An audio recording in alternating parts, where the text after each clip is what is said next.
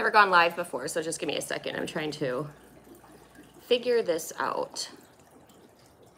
There we go.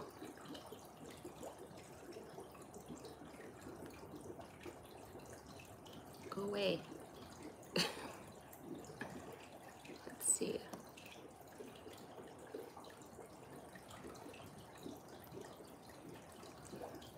All right, guys, so today we're here and we're going to be talking about the early fall physiology of bonsai. So what do we do? What don't we do? But most importantly, why do we do what we do and why do we not do what we do? I think fall can really be considered the very first season for our trees. Not spring. A lot of us will think of as spring as being our first season for our trees. But the one season that we really don't want to mess up because it really has the biggest impact on the coming growing season when we go to spring, but also the health of our trees through the winter is going to be fall. So if you're going to nail one season out of the entire year, you want to nail your fall season. Specifically, I'm going to be talking just about our temperate trees. So we're not going to be going into tropicals or tropical preparation during winter or how to winter your tropical trees. That's an entirely completely different topic that we can go into at a different time. So we're gonna be talking about our temperate trees, those that do need a degree of winter dormancy. Most likely we're probably gonna break this maybe into 2 lectures. We're just gonna see how this goes. There's a lot of information, and really when we're approaching fall and what we do with our trees or don't do can be divided into 2 parts of fall, being early fall and late fall. So in the spring and through summer, hey Jay, welcome. So in the spring through summer, temps are warmer, our daylights are quite a bit longer. So what type of growth are our trees focused on? You can go ahead and throw out answers if you want in the chat. You can sit back and listen. If you have questions, go ahead and pop them in. They should come through and I should be able to see them right away. But in the spring through summer, our trees are really focused on that foliar growth because our daylights are long. We get a lot of sun. Hey, Hassan. And they're wanting to optimize that photosynthesizing. So with the sun bright, long daylights, they want to put out as many solar panels as they can so that they can create and accumulate that energy. But right now we're entering into fall. So what do we see happening in our trees this time of year? What do we see going on outside in the early fall area? Our days are generally getting shorter, sun is less intense, and our temperatures are dropping. So our trees are going to be right now over the next, depending on your zone, 2 weeks, 1 to 2 weeks, maybe they've already started to enter it a little bit. They're going to be going into what we call that vascular growth spurt. It doesn't make sense for our trees to be putting out more photosynthesizing capabilities when the day is getting shorter and they're getting less light. It's just not something they do. It would really be a dumb thing for the tree to waste energy on right now. So we're going into that vascular growth spurt. Our trees are smart. They think ahead. So I say this is really the first season that for our trees, because they're actually preparing and putting in place everything they need for the growing season and for the foliar growth in the spring and in the summertime. They need to be able to support that massive spring push. So when we're talking about that vascular growth spurt and our vascular tissue, what we're really talking about with most our trees is our branches, got it, our main trunk lines and our rooting systems. To some degree, if we're talking about like conifers and evergreens, the foliage slightly can also be considered, part of that vascular growth, but they're not generally adding more foliage during the vascular growth spurt. They need to put in all of those new transportation highways to support that movement of the energy in the spring, from the stored energy down in the roots to get it back up and to be bigger next year, because our trees grow every year. They get bigger. They are hopefully going to put out a big, vigorous spring push, and they need to have all of that new transportating highways ready for when that springtime push hits, because we know that's go season. The trees don't have time to put that in place before they start pushing out that energy. Buds start swelling, leaves start erupting. So right now you're going to be seeing a lot of exponential girth going on in your trunk. Your branches might be getting thicker, and excessively also in your roots. Let's see. lot more vacuoles in the roots. The big thing that they're going to be doing right now, especially if you live in a temperate climate with your temperate trees, is they're creating more vacuole storage in their rooting system. What that's going to do is it's going to allow them then to store more energy for that spring push. But the more vacuoles and the more energy stored in those vacuoles, it also increases that winter hardiness of that tree. So they're then more protected during the winter and safer. So as a whole, when people say we're hands off most of our trees and we're not going to be pruning during the vascular growth spurt, why would we not want to be reducing our foliage mass right now? If you have an idea, go ahead, you can throw it out there. I'm hoping this can be like a discussion. If you have questions pop up, of course, pop them in the comments. Just gonna pause for a second for some coffee. It's the middle of the night for me.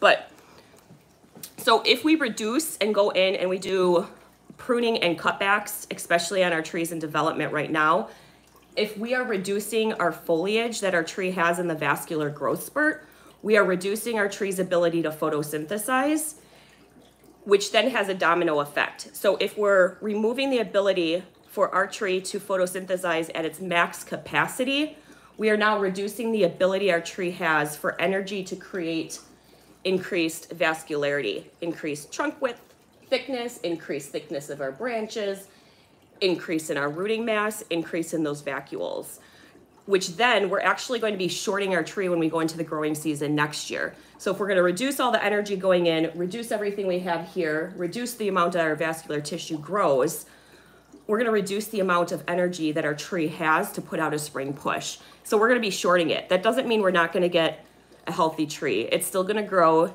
still going to do its tree things, but you're not going to get as much as you can if you leave your foliage alone right now during that vascular growth spurt. So what do we do? I got boobs and other parts. Blue Jay. So what do we do with our trees now during the vascular growth spurt?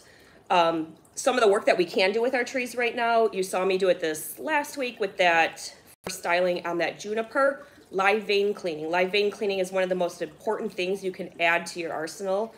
A lot of people, beginners, people more starting out, they don't necessarily go in and clean the live vein and remove those bark plates off of our scale junipers. Right now, that is a thing that we really should be doing, not only for aesthetics. And you might be able to say, like, I don't care, I'm not interested in creating that look, but it's also at this time of year to identify the boring insects that we have in our scale junipers. There's a lot of high sap movement right now through that vascular growth spurt. And the borers that they usually lay in the early spring then, this is the time,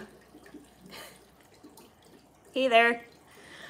This is the time that the borers are going to be visible to us and that we can identify them. And it's also the time that they're destructive to the trees. So if you have borer eggs that were laid in the spring, and right now they're under there feeding and sucking all that sap out of your tree, you're not going to be able to see something going on with your tree until that tree starts to die now in, a couple months down the road, especially with our junipers. It takes about 2 to 3 months for them to actually show the death and the damage in their foliage and their canopy.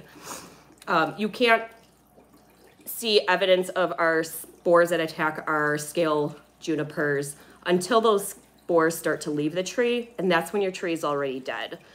So going in, removing those bark plates, and you'll see worms that, little larvae worms. They're not invisible. They're not like a spider mite. You don't have to look super hard for them.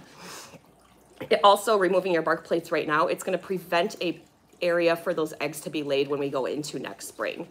There's no chemicals that work for boring insects at all.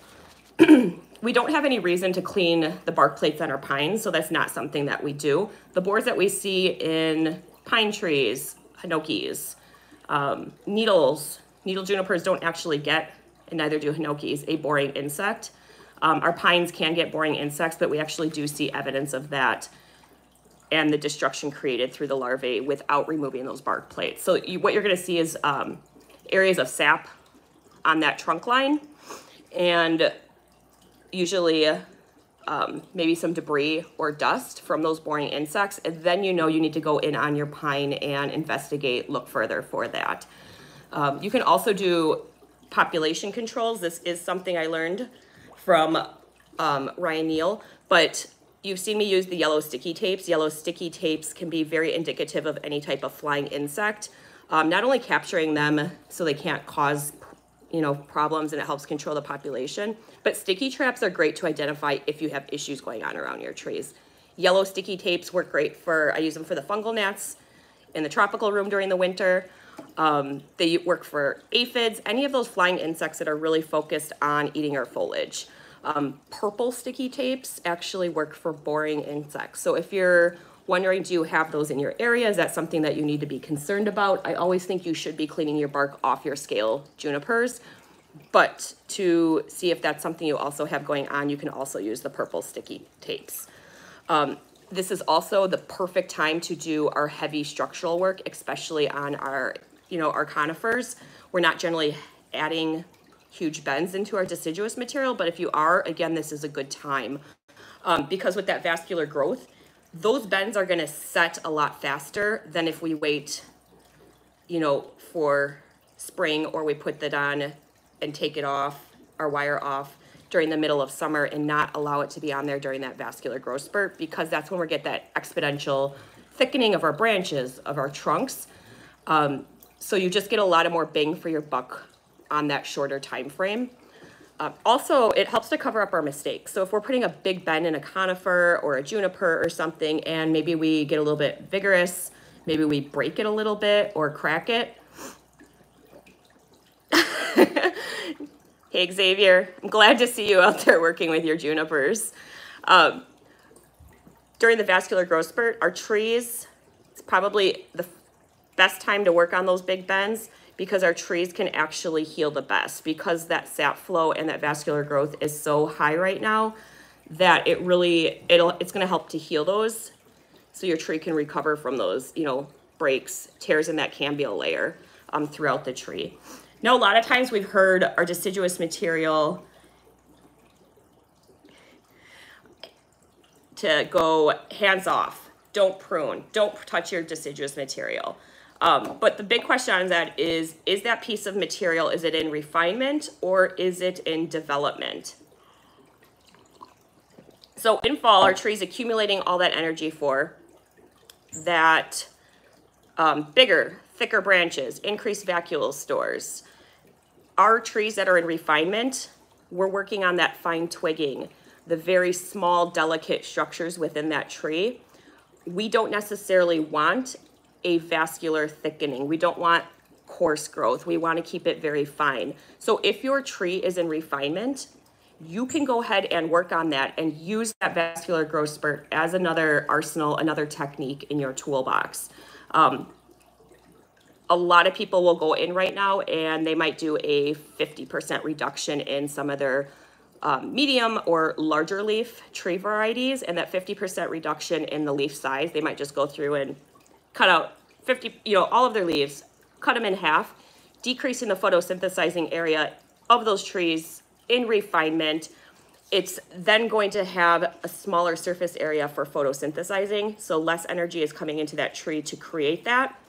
But in our trees in refinement are also our ones that, regardless of where they hail from, their natural environment, their winter hardiness, they are the least winter hardy and they need the most protection.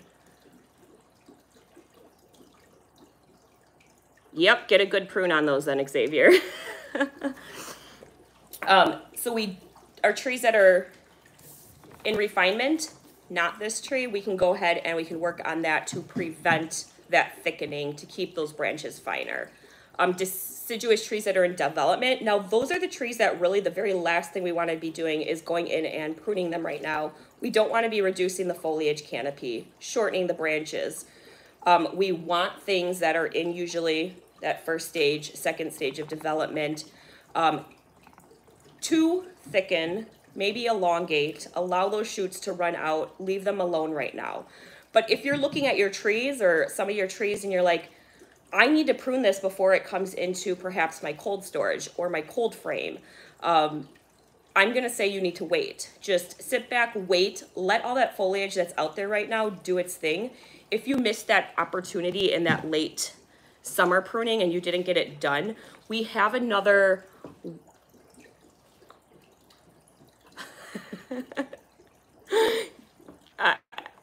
Earthquake. Me moving my chair. I don't know. But if we miss that late summer prune, and we're looking at our deciduous in development, we can go in and we can very safely get another pruning done, but we're not going to do it right now. Not in our vascular growth spurt, not in our early fall here. We want all of that photosynthesizing to push it out. So can you guess and start thinking maybe what would be the timing if you're saying, I missed my prune, I need to go in and still prune this tree before I move it? What would be an optimal time for us to go in on deciduous?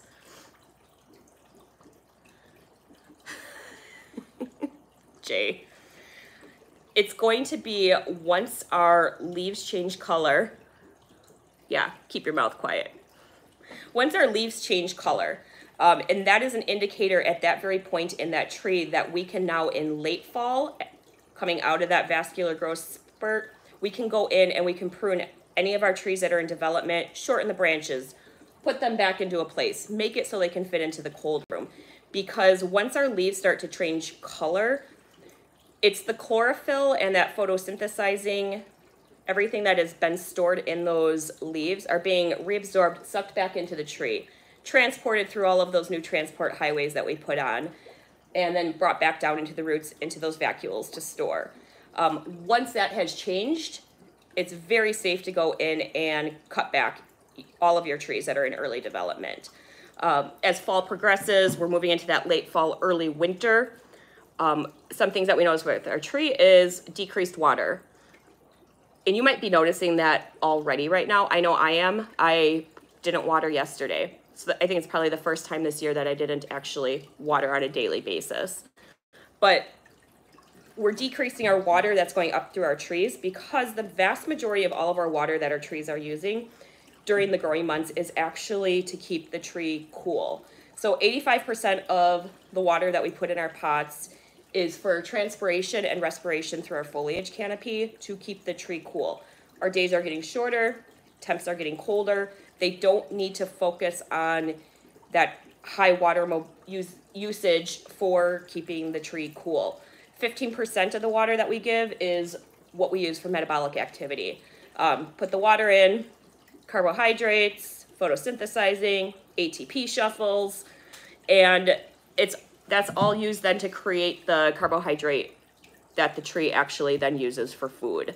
The amount of water that we have in the tree, in our roots, in our branches, in our trunk line,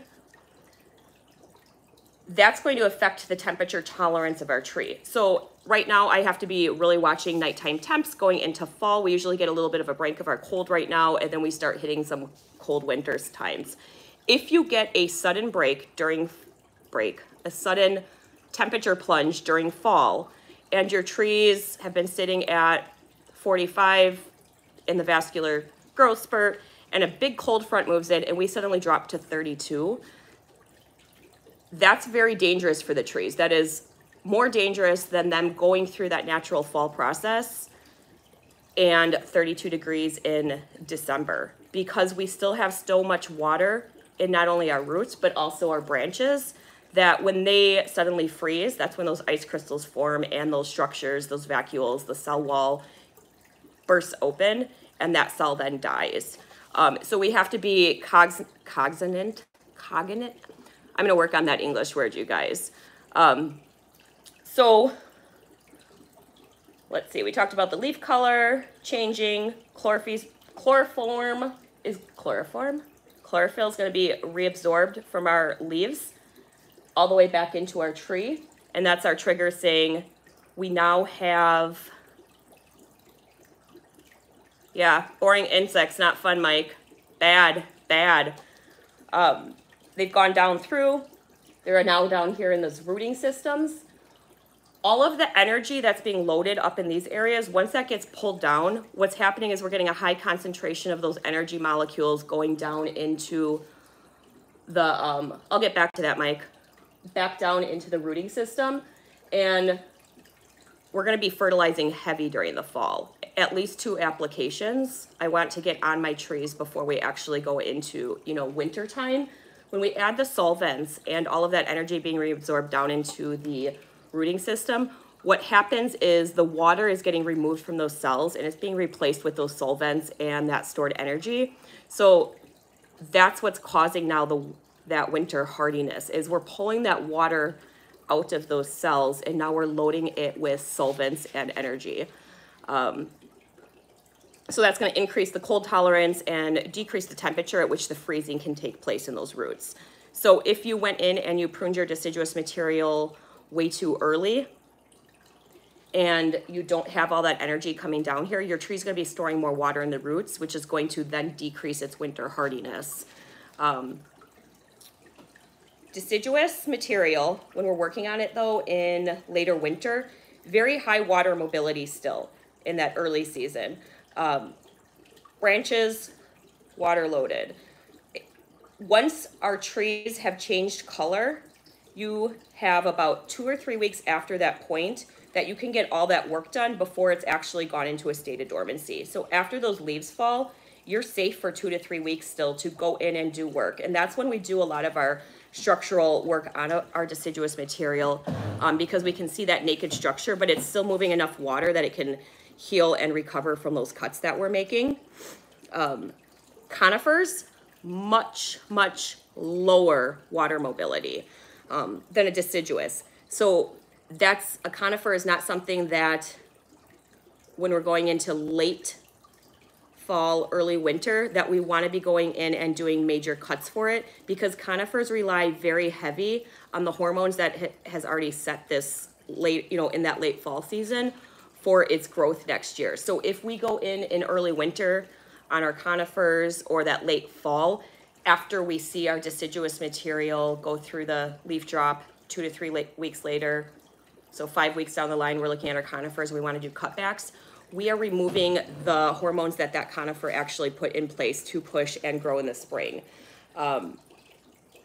So if we prune it back, not only isn't going to lose its cold tolerance, but come spring, it's going to be a little bit confused and not quite know what to do. So you might not see all of your candles push out their needles. So that's just one thing to be thinking about. Right now is a great time to go in and do the conifer work and your deciduous material in refinement. And then late fall, after the color leaves change, then we can go in and do our cutbacks, do our work on our deciduous material that's in development. And for our conifers, we hands off at that time. Let's see, do I have anything else here? No. All right, so if your area or zone gets a summer dormancy, it's going to generally be zones 8, 9, 10, and maybe up. During the summer dormancy, a lot of people in those hotter zones pull the fertilization off. So once we start going into fall now and they have started to look like they're growing again and your temperatures are coming down, you're going to want to very quickly jump in and resume your fertilizing. We want to load most of our trees, except potentially those in refinement that maybe would want to be putting out big leaves in the spring.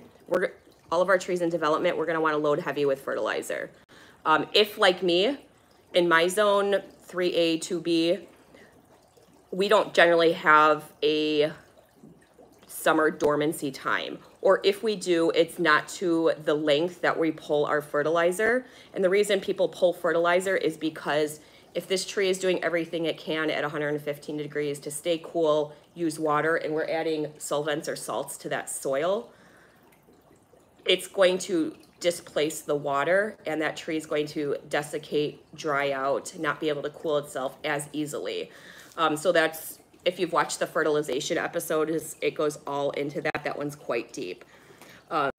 So if you were in those warmer zones, I want to jump in and resume fertilizing. I try to get at least 2 helpings of fertilizers on my trees before we get into winter. Also here in Northwest Wisconsin with my colder zone, I switch the type of fertilizer I'm using. It's the most important time to fertilize and pound it in, because not only are we supporting that metabolic process that's happening right now with that vascular growth and that vascular growth spurt, but we're also then loading those vacuoles with those solvents to increase that winter hardiness. The solvents are going to help through that metabolic process to displace the water out of those cells. So they aren't rupturing perhaps at 35 degrees. Perhaps they wouldn't rupture to 20 degrees, to 10 degrees, depending on what that native hardiness is in that tree. I will generally always use a solid, slow release organic fertilizer. But again, if you watch that fertilization video, we know that organic fertilizers needs the microbes that are in that pot to break it down to make it into a usable form for that tree. And our microbes are not very active this time of year once temperatures are consistently less than 65. So you can put all the organic fertilizer, slow release that you want on your tree in the fall, but if your temps are not consistently 65 and above, it's not being broken down where that tree can use it, and you're just wasting that. So you could, at this time, if you're really focused on that microbial population and supporting it, switch to something like a organic liquid fertilizer, fish emulsion, dirty fish water, kelp-based products. For me, what I do is I do switch to a Osmocote Plus just because it does have a higher nitrogen availability for my trees in development. It does, to a degree, have a negative effect. It doesn't necessarily support microbial activity in the container. Just gonna pause. What do you recommend to do this summer? Taking cuttings, winter, no greenhouse, no garage. We'll talk about that.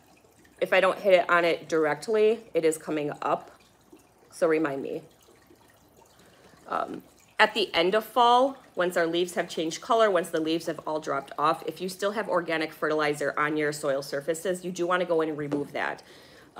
Because it's not being broken down during our winter months to be used on the tree. That doesn't mean it doesn't break down some mold, creates a crater on the crust, interferes with that oxygen water in the containerized environment. So before my trees come into the cold room, I take my root rake, I clean off the surface of all my soil, and it doesn't come in. It's let's see. During winter, one of the things that, or early winter into winter, there's a big misnomer out there. I'm probably sure you've heard it, that deciduous trees don't photosynthesize during the winter. So if they're coming into, hey Xavier, I'm talking Fahrenheit. In the comments, if you want, why don't you pop up those translations? So you're 18 degrees Celsius. I don't know what that translation is without opening that up and looking. But if you want to drop the Fahrenheit translations for me, that would be probably a great help for everybody that speaks Celsius. Yep, 63 Fahrenheit. And we want to look at that consistently. So last week I had nighttime temps of 40, daytime temps of 80s. During the day it was sunny and 80s, so my organic fertilizer is still breaking down. It's still being used at least half the time. During the summer we don't really get hot overnight, very, very rarely. So 60s are usually our nighttime temps regardless, even in the peak of our summer, especially this year. It was a great, great nighttime sleeping without having air conditioning here.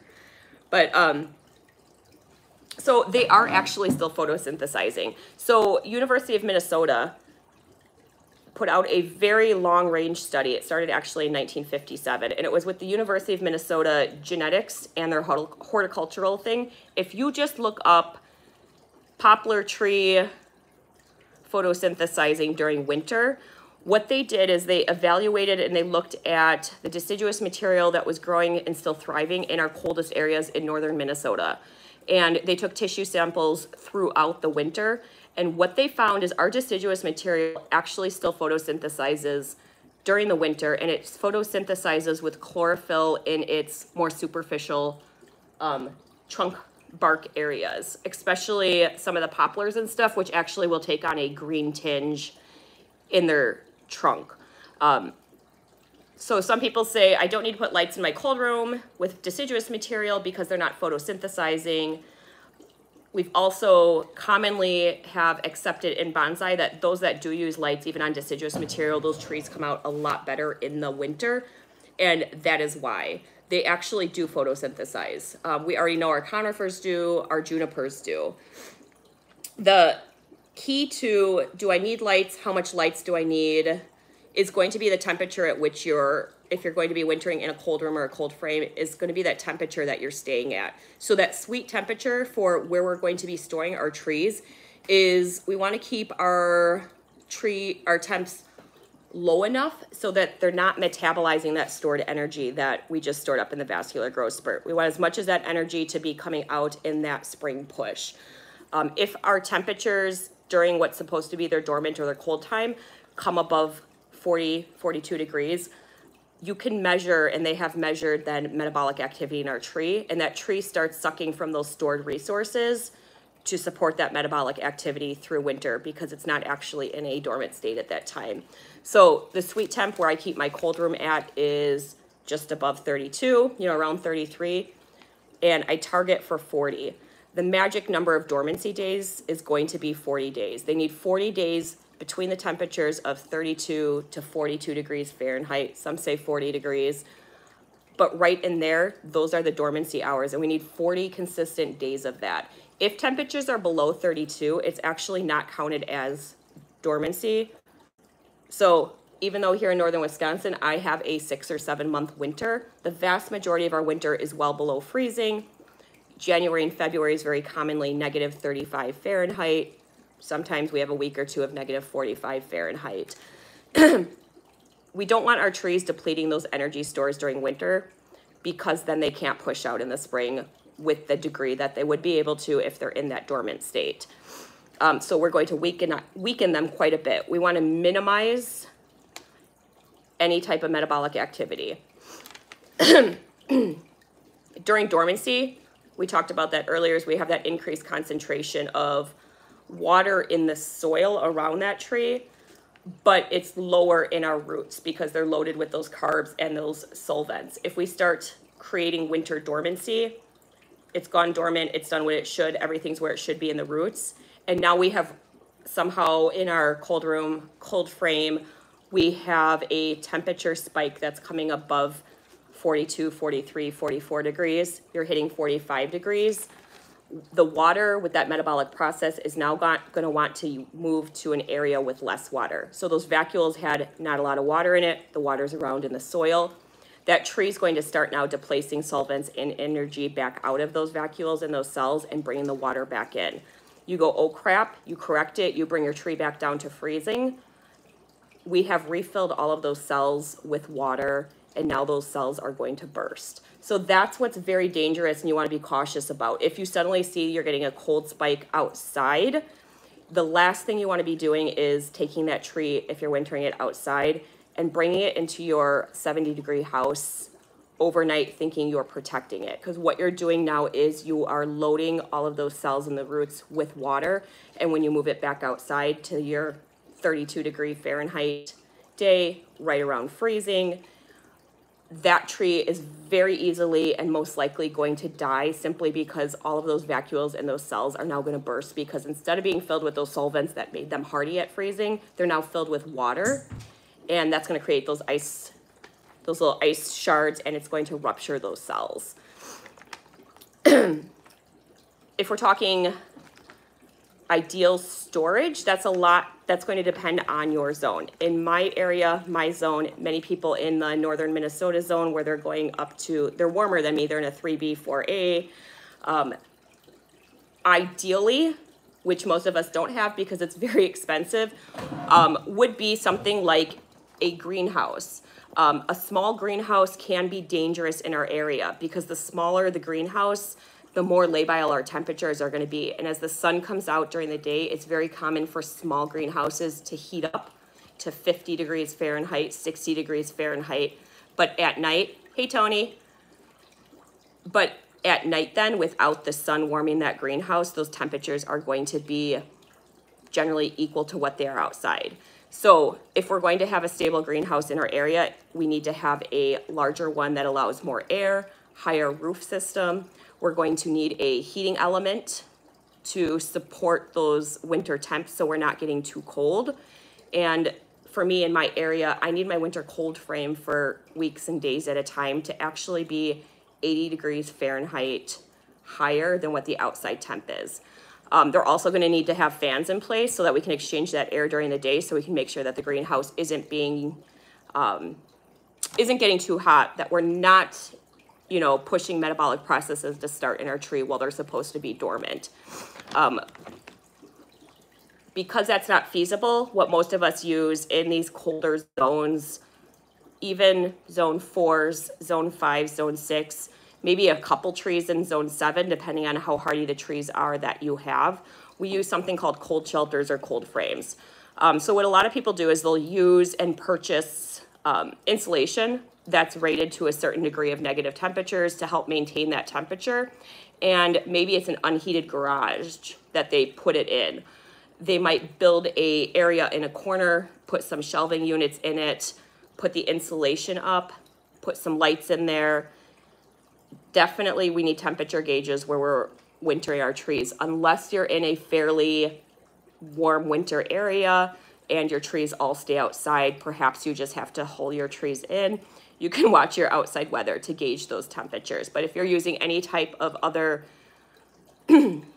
cold frame, cold storage area, we need to be monitoring and watching those temperatures.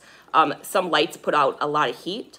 So some people in their cold rooms might see that during the day with certain types of lights, their temperatures might get too high. They need to act really quickly, especially in early winter, to correct that before we get into those more freezing type temperature timings. And so that we can just ensure that our trees are getting the dormant time that they need. If we only have one or two trees that we're bringing into an area like that, what we also need to be watching is our humidity. Trees can very easily dry out and desiccate if they're in a very dry area.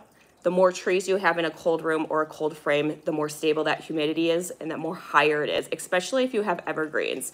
I actually use a cold room. It's a full bedroom space in the house upstairs.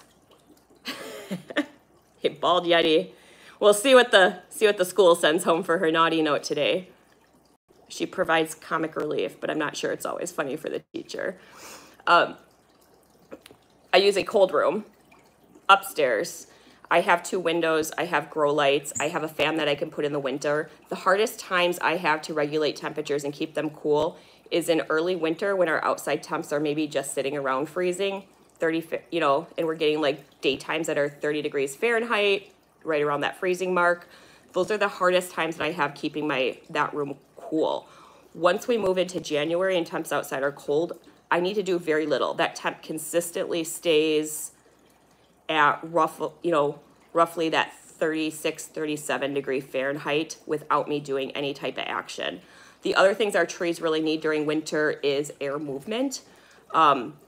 Especially the smaller, more enclosed space you are, you want to be more cognizant, that's that English word I'm going to work on, of supplying air movement. Not only does that decrease any risk that we have of fungal issues, but it helps to rotate our high heat rising with cold. So some people's cold rooms and cold frames and things that they have built to winter their trees, they're going to get very hot at the top. Maybe they'll have a 20-degree swing between the 3-foot top shelf and the bottom shelf. So the top shelf could be sitting at 32 degrees and the bottom shelf could be sitting at 32 degrees on the bottom shelf, 52 degrees on the top shelf. That's a big issue. That's a big swing. That can be fixed if we are blowing our hot air back down. We need something to put air movement at the top of our colder frames usually. As long as you can understand cold tolerance and that metabolic cycle and what that tree needs, it's very easy then to think about what kind of safe place that you might be needing to supply your trees with. Some people, zone 7, zone 8, they're very likely going to be able to keep the vast majority of all their trees outside using a process that we call of healing in or creating a healing in bed. Big things to watch out for is you want to make sure that you have a windbreak area set up for your trees because wind is a big killer during winter for most of our trees outside for us that do get winters. So what a lot of people will do is they'll pick a space. We don't actually generally want it on the sunniest side because again, that can cause that freeze-thaw cycle. to a lesser degree if you're in a very cold area and your temperatures are generally going to stay very cold. It's not generally going to warm up enough to spike metabolic activity. But if you're starting to peak up there in, you know, some of your warmer winter zones, that might be an issue. And so you might want to actually have your tree on what's a colder side, a less sunny side, to maintain those winter dormancy times.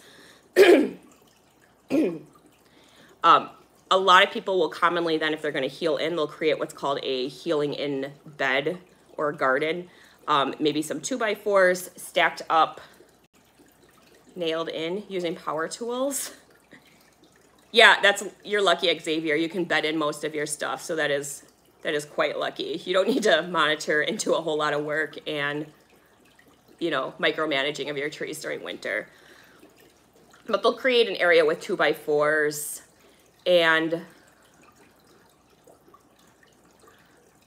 cognizant. Yes, if you write it out, and if I keep that word written out, I can probably say it right each time. Cognizant. Keep conscious thought of. But create the bed area. You can place your trees in those areas. Also be aware of what ceramics you're going to be wintering outside. Are they cold tolerant themselves? Are they going to crack? Are they going to burst open? You don't want to be losing ceramics. So that's going to depend on what cone the ceramic is fired to. Some other things that you can do then is mulch up around your tree using things like bark mulch, leaf debris, creating a warmer environment as those are breaking down around the tree. That's going to help maintain that warmth around the rooting system. The other thing people can do is maybe they don't have enough trees where they need a cold shelter, a cold room, a cold frame, but they have very cold winters like we do, is you want to look for seedling mats, but you want to look for seedling mats that have a low temp setting. Some of them only have temp settings that start at 60 degrees. We don't want to keep our roots at 60 degrees. So you're going to need to look for a seedling mat that has a temp setting that can be set at 33 degrees Fahrenheit. It usually has an oxygen probe. No, it was a long night at work. We used lots of oxygen probes. A temperature probe. And what that seedling mat will do is it's going to keep the roots at 32 degrees. The temperature gauge will go into the pot and it will measure what the temperature is within that pot. So it's very accurate. It's going to kick on if it notices that that's dropping below, freezing. Maybe you want to set it at 35, 34, just to have a little extra cushion room. If you have one or two trees, it's a great thing then to use in bringing your tree into like an unheated garage.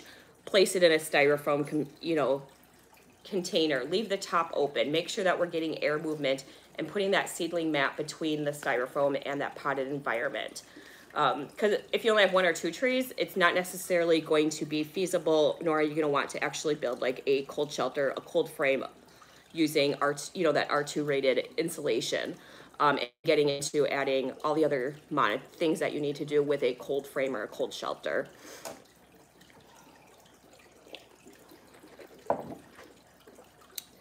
Before our trees go into the cold shelter, the other thing we want to think about now, we removed all the fertilizer off, but would be using something like a dormant spray.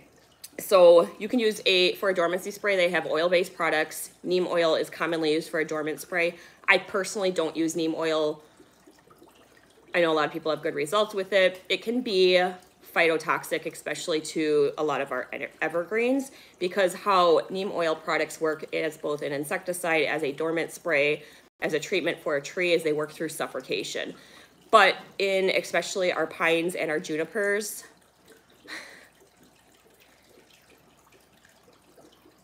yeah. What it also does then is it can cause some suffocation of those respiration cells that are in those needles of those trees. So if you're applying a neem oil, just be careful. It can also cause some phototoxicity.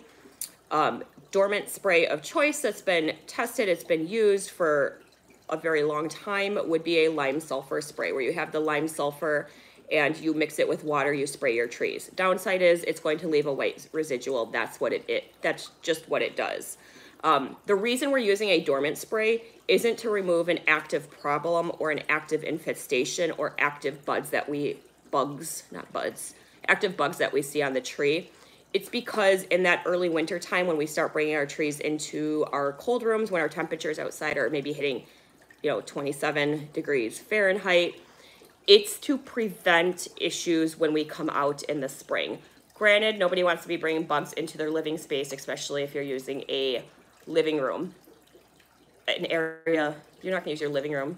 I meant the bedroom. But spores go dormant. Bugs go dormant during this time. And while they're dormant, they're going to then wake up in the spring.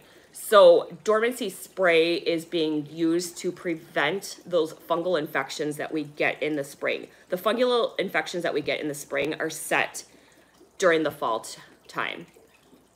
How cool is a cold room? Not less than 32 degrees, but we definitely don't want to be going over 40 to 42. There's a sweet spot, and we need 40 days consistently of that. Above 42, trees go into metabolic activity. Just answering a chat question here, guys. You're like, where'd that come from? If we're talking about what trees are we going to be putting into a cold room, what trees are we going to be putting into a cold frame, what trees are going to be leaving outside, University of Washington, you can look it up, but they did actually this very huge in-depth study of hundreds of tree types and the temperature at which that damage occurs in their roots, and that tree would die. So that's something very useful. So to know how am I going to winter my tree, we need to know what the native environment that came from. What is that tree's hardiness level in the native environment? If it's in a pot, it's already 5 to 10 degrees, depending on the tree type, less winter hardy. Because most of those studies that we have saying how hardy are they, that's going to be related to how hardy are they in the natural environment, how hardy are they in landscape. Basically, how hardy are they when they are planted in the ground. Everything that we do in bonsai is reducing the hardiness of our trees. So in the early lecture, we talked about our trees in refinement are our most delicate trees, most prone to winter death, because we have created such fine rooting systems, fine branches. Most of our trees, if they're going to die in the winter, it's going to be because the roots died. So that University of Washington study actually studied at what temperatures do the roots die on various trees.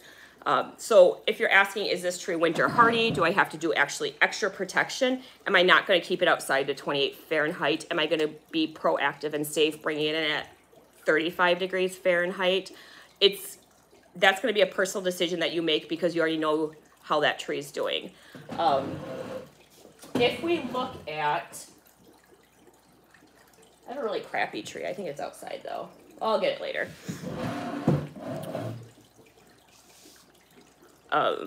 So in pines, our pines are generally going to be our most winter hardy trees. That's because we've already talked about they have a much lower water content in their vascular storage than compared to our deciduous trees. So as a whole, the only tree that I actually had survive attempting to winter some trees outside last winter was a red pine and was a willow tree. I actually had 4 procumbens in grow buckets recently received late fall last year in a workshop as excess trees that I didn't have room for. So I left those outside. They were all protected the same. They were all in large grow buckets.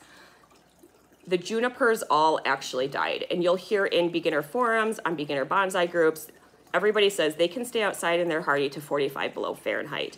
Not excessive, that's not exactly true. When I went in to examine why did they die this winter, and I pulled them out of the bucket, what I realized was these junipers had been at the nursery very recently potted up. So they were in very large grow buckets, just like the red pines, just like the willow I have. And only the top surface of those buckets contained roots. So that's why those trees were susceptible. That's why those trees died. They actually didn't have roots in an area that was able to sustain them. So those roots just died off. Our deciduous material, it is more prone to death and damage along our branches, again, due to the higher water content. But you can actually get full tree death in your deciduous material if your branches die off, because if you've left them outside They shouldn't have been left outside. It's too cold for that tree. And winter comes and we get dieback through all of a young deciduous material in development on our branches. Come spring, those roots are going to start pushing up energy. They don't have anything to push because the branches and the buds died. You might get a little bit of maybe a bud swell or something, but because they push out all of that energy and they're not pushing out leaves, they don't have a way to reaccumulate energy to continue growing. The other thing we'll see in our deciduous material, if we did not winter it appropriately and it died, is root death, just like what we could get with junipers and other conifers, elongating species. And if the roots in any of those trees die, we may not know that right away in spring because we still have stored energy that's in the vascular trunk and those branches. That tree might have just enough stored energy to start bud pushing, and you might think your tree lived, but then you're starting to get weeks into spring, those buds swelled. They never did anything further than swell. And that's because they didn't have any further energy because their roots were dead. That part of the tree was gone. All they had used up was that stored energy in the vascular areas of the trunk and the branches, but they couldn't continue a push. They had exhausted that. Same thing in our junipers. We're not going to see, yeah, absolutely, Xavier. It's very easy to see. In our junipers, we're generally not going to see that they died in winter until 3 or 4 weeks after. It might be the beginning of June here before we notice that a juniper died. And that is, again, going to be because a juniper or an evergreen, because it keeps its foliage, it has a lot more storage area and resources. So that juniper is going to push in the spring. It's going to look great. It might look great for 3 or 4 weeks. Come June, you start noticing color change. That's because that tree has pushed and it sustained everything that had stored in its foliage canopy as an evergreen and in its vascular system. But once that has pushed and it's trying to send things back down to the roots to say, hey, we need to reaccumulate more energy. We need to create more energy so we can feed the canopy. The roots are like, we're not here anymore. We died 2-3 months ago. I can't give you any energy. So that's why we're not going to see that initial dieback in our junipers for at least 3 weeks, maybe 4 weeks after things have started to spring push. So if you see your junipers are suddenly losing color very rapidly and dying that first week in June, it's not something that you did at that time in June. They actually died during the winter, and their roots died and they did not have a way to continue to feeding the tree.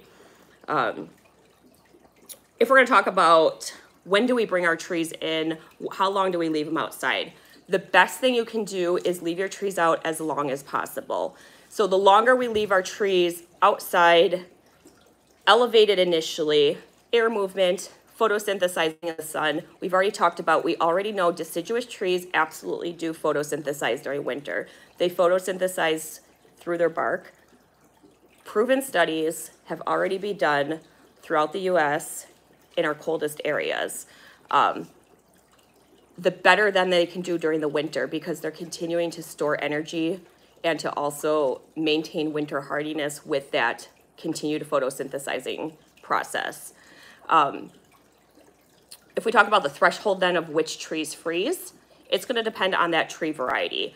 Our trees might be very safe at 35 degrees. Everything is staying out on the benches at that point.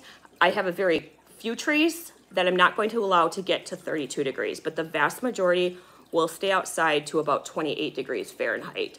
So we're watching our temperatures. We start seeing that we're hitting 32 degrees. The first thing that we can do, especially if we're having 32-degree nights or around that freezing mark, but our days are still quite nice, is move the trees to the ground. So just like when you're going over an overpass on the highway, what's the first area that freezes is going to be that overpass, that suspended area up, above that higher elevation point. Those areas ice over, they freeze because they have that increased air movement, wind going through that area. So at 33, 34, 35, you might want to be proactive. Start sticking your trees on the ground. Contact with the ground is also going to help maintain a warmer environment in that containerized environment. The ground temperatures are generally going to be 6 to 7 degrees warmer at the level of the ground than 2-3 feet up on a bench. So stick your trees on the ground to start with. 32 degrees, most of them are going to be just fine. Newly collected material, like Jay and I have some oaks that are extremely difficult to collect. I have 2 oaks that are, they do have leaf push, but they probably have a total accumulated of 4 leaves pushing after collection. Those trees are going to be super susceptible and need a lot more protection a lot earlier during winter. They are not going to be at all winter hardy, even though they are native and collected here. Those are trees that are going to come into the cold room at 35 degrees. I have one younger maple. I don't know what's going on with it, but it also looks like crap. It went through the spring growth push. Summer looked fine, but it just kind of halted. So it's a concern, because if your trees are not growing during a grow season, they're dying. We might not know it yet or why, but they are dying if they're not growing during the grow season. Yeah, don't know what's going on with it. It's just the one thing, it's behaving badly. I'm just going to continue to water it correctly and see what happens. I am suspicious that maybe it was being overwatered because it had a high content of organic soil in it. And I may have just treated it as like all my other trees that are in bonsai soil and watered it every day. So that's the only thing I can come up with. But that tree's going to come in a lot earlier. My struggle outside is getting it too cold. Arctic entryway isn't getting cold enough. I don't know what the Arctic entryway means. Is that like a wind stream? Tell me more about what your temperatures are doing and maybe we can jump in and give some ideas then. So we have to be able to recognize our trees that are going to be more cold susceptible to cold damage that we're going to protect earlier and not allow them to get as cold. Junipers have their strength in their foliage. Hardiness, though, of a juniper comes from its taproot. Our junipers that are in bonsai containers, they do not have a taproot. If you have your juniper in a bonsai container, it does not have a taproot. As soon as our junipers have moved from that big grow bucket, we've chapped off that taproot or we collected that juniper. It is not cold hardy anymore. So those that say junipers can stay outside to 45 below 0 Fahrenheit, it's not true. They can stay out to 45 below Fahrenheit if it has a taproot and is planted in the ground. They have very fine roots in that container, vastly decreasing that winter hardiness. If we're going to be talking about elongating species,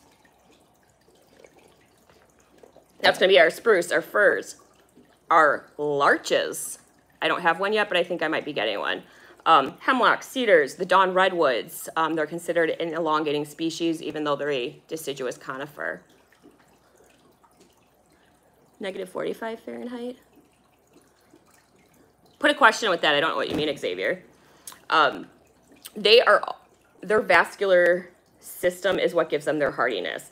So you can look at a tree and say, right now, is my tree winter hardy? How much foliage do I have on my tree? How much foliage does it have in the winter time right now through that vascular growth spurt? If it doesn't have a lot of foliage, we already know negative 45 Fahrenheit, Xavier. Junipers in their natural environment planted in the ground with a taproot are cold hardy to negative 45 Fahrenheit, not 45 plus. Deciduous, we already talked winter death. We can see that occur actually from the canopy if we lose all of our branches and our buds and they don't have anything to push out to reaccumulate energy. A deciduous is going to be more susceptible to cold death in its branches compared to our conifers because it does carry a higher amount of water in those vascular tissues. Maple trees, significant taper in refinement, fine branches. Are finer the branches, the more susceptible they are going to be to cold death. If you're creating a tree and we're set on branches in bonsai for artistic styling, the last thing we want to be doing is losing branches. Maybe it's not as big of a deal if you have a tree in early development.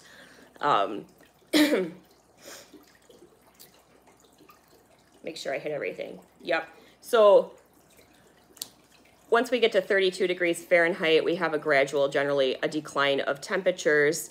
Once our leaves change color and they drop, our hardiness actually is now generally going to be around 28 Fahrenheit. So that's why I say the vast majority of us will leave our trees outside to harden off to 28 Fahrenheit, unless we recognize right now in that fall season that this tree isn't as hardy because it doesn't have a lot of foliage mass on it. Those are ones that are going to be brought in and protected much earlier.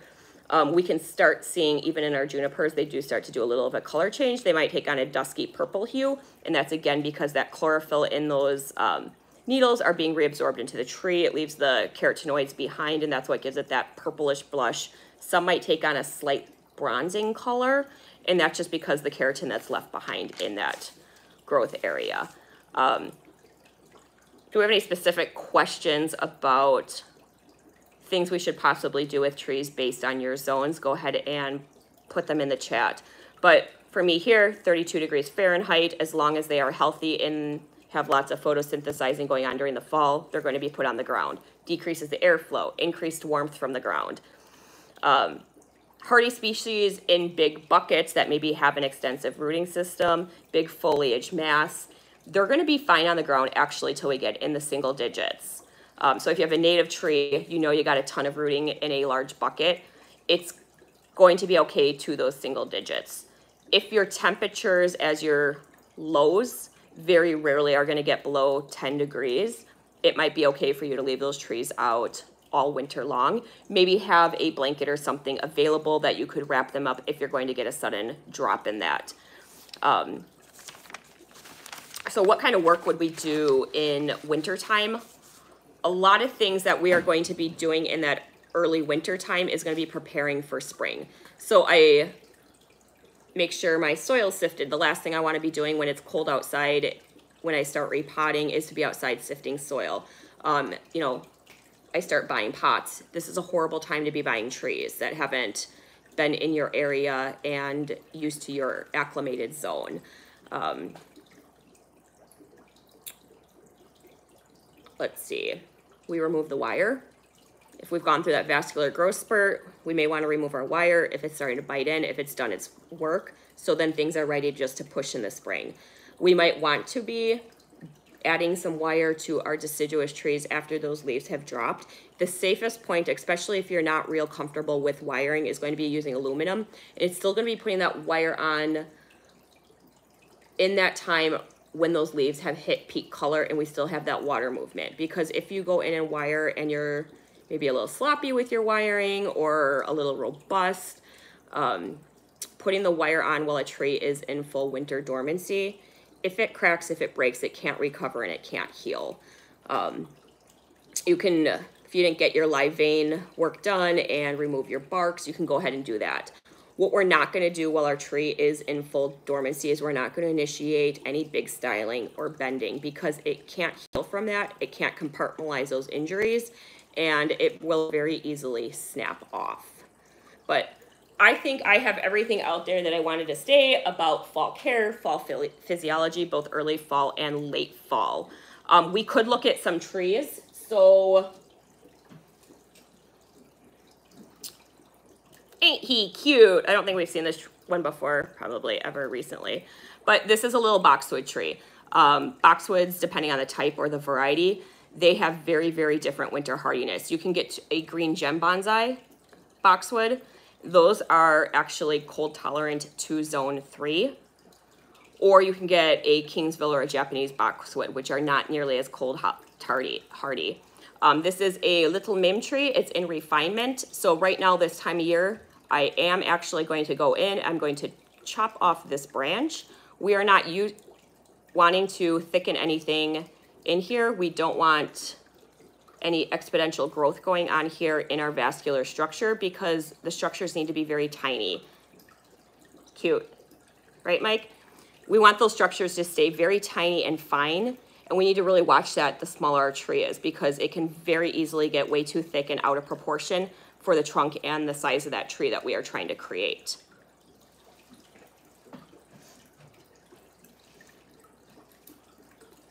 This is a Kingsville. It's had a journey this year. This is a tree that's also in refinement, but it's also recovering. It had to have large portions removed this spring because it did get hit with a Volutella blight, which boxwood can be very prone to. In addition, if we look at this branch right here, this branch had the unfortunate event in the beginning of June of for somehow becoming completely cracked off and removed from this tree. So it was approach grafted, cleaned up back onto this tree and bound at that time. We are now 3 months out and it is adding new growth. But just because this tree is in refinement doesn't mean that I'm going to go in and prune this, because going through that vascular growth spurt, we want as much energy in this area as we can.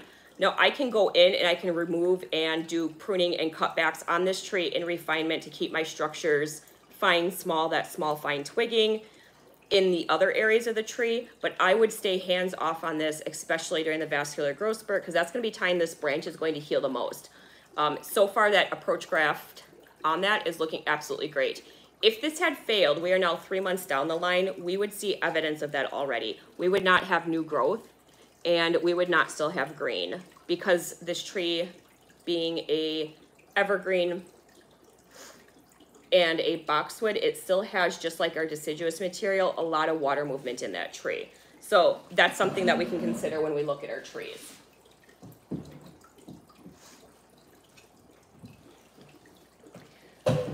He's doing great. So this is a little Chinese elm. It is in refinement. This is a tree though that we're not going in and doing work on at this time until we get the loss and the drop of our leaves, because this was a air layer removed and we want to be photosynthesizing and getting all of those new roots created this time of year. So this, though a tree in refinement, is one that I would choose to not, because it's a new air layer this year. Probably have to. This big beast that is overtaking with these 3 foot, 4 foot long shoots here. This is a tree that I obviously need to go in and do a pruning on before I move it into a cold room, or it's going to take up 25% of that space just with all of these excessive long shoots everywhere. Very early development. So this is a tree that we would go in. We're hands off right now in that earlier vascular growth stage, but once the leaves change color, that chlorophyll's been reabsorbed into the tree, that is our cue that we're going to jump in now and we are going to get those cutbacks done on those trees, because they are not photosynthesizing anymore, so we can get rid of as many of those branches and cut back to what we want. Doop-a-doo.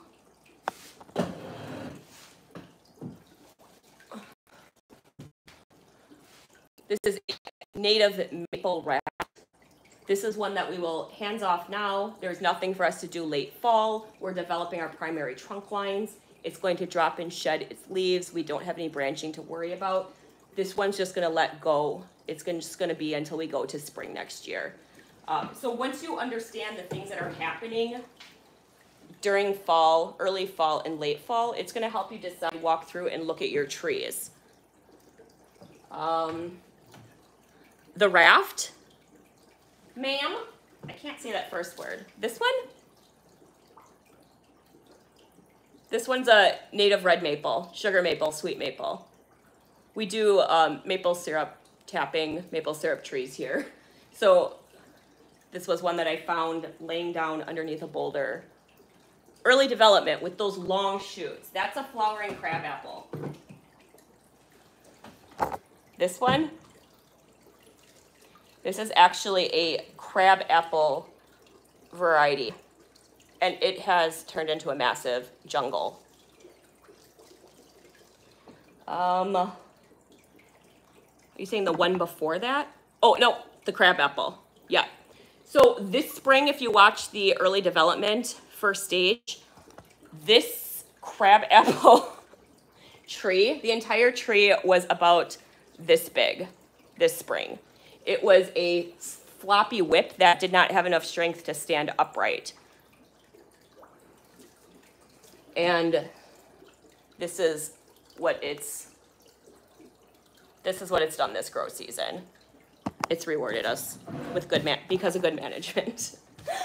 The tree I hate the absolutely most because it is heavy. This is what I want to part with. So this is a Japanese maple. Oh my gosh. This is a tree that we would not want to do any cutbacks because our primary branch development in relation to how beefy and huge this trunk is, it's got a 9-inch Nabari. We need to increase the thickness of this to put that in proportion. So this is a tree that we would hands off until the leaves change color. It's been reabsorbed into the tree and potentially even then our leaves drop. If we compare this Japanese maple to the Chia Pet one, we haven't seen it for a while.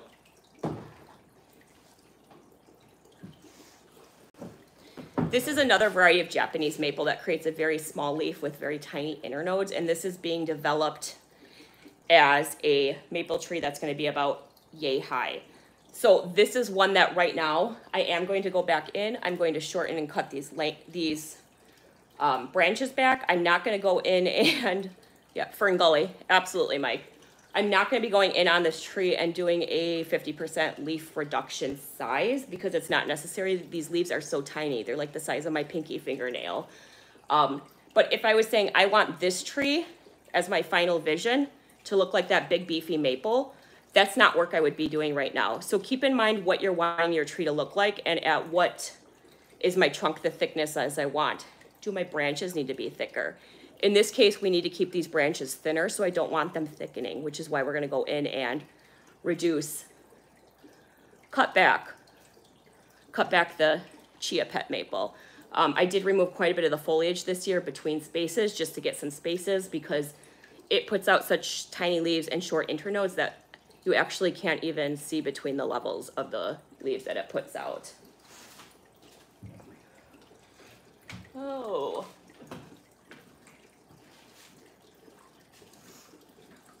And the last one here, we have the bigger Chinese elm, also in refinement. You can also have areas of your tree like we talked about with that boxwood that we're maybe doing different things with. So if I want a new branch maybe coming off and develop a new primary branch, you may have a branch that you want to run so it can thicken and catch up.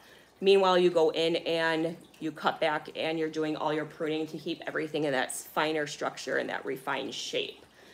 So that's just different work that we can think of as we're going into winter. Whoa. Crab apple.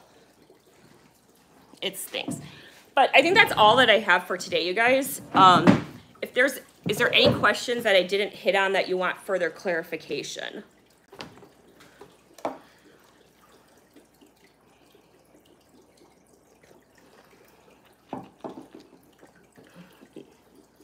Just gonna give a few seconds in case someone's typing up a specific question. How's your Fridays going?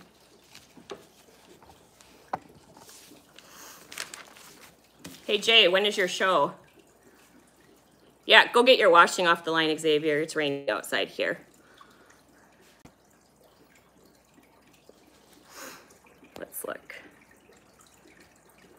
But, whoops.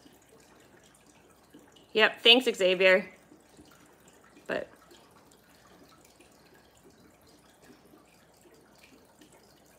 whoops. Still trying to figure out what these buttons are on the live stream. Bye.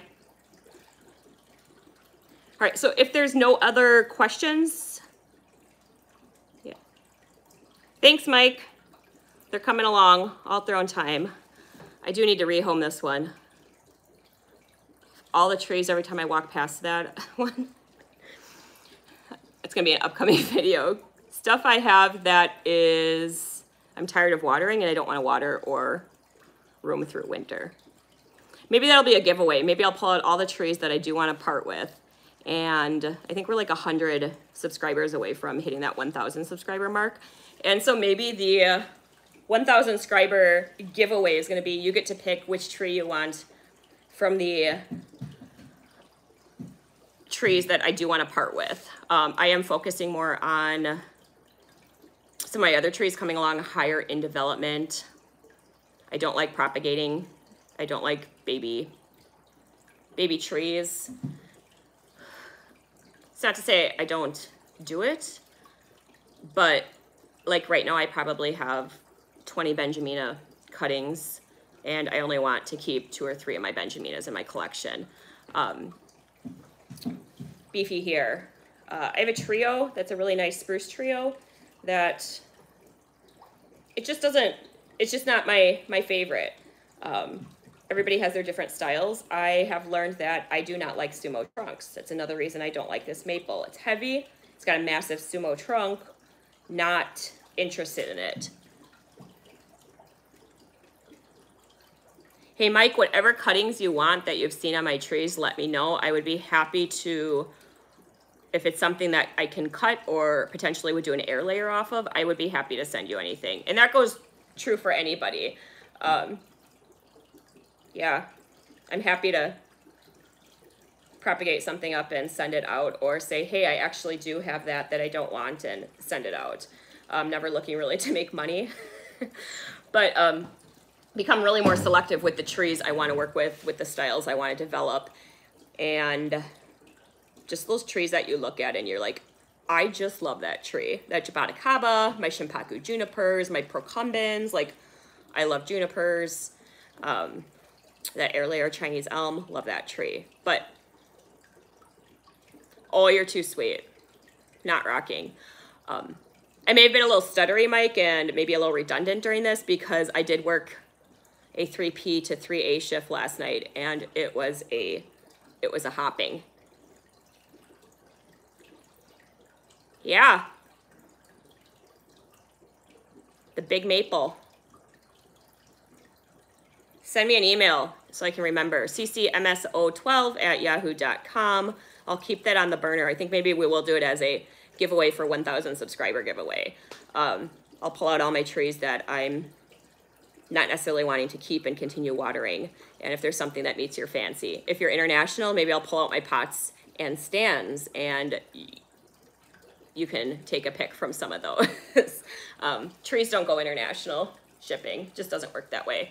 But anyways, I was saying it might be a little redundant, a little stuttery, because I work 3P to 3A.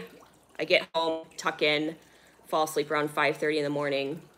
So I got my 3-hour nap. So I might be slightly still under the influence of Benadryl, melatonin, NyQuil, the slurry I make to fall asleep when most people wake up then. So, all right, I'm going to say goodbye then. I'm gonna call it quits. If you have things you want to add on, drop them, go ahead in the comments after this video pops up, and I'll get to them there. So I hope you guys are having fun, and of course, have fun with your bonsai.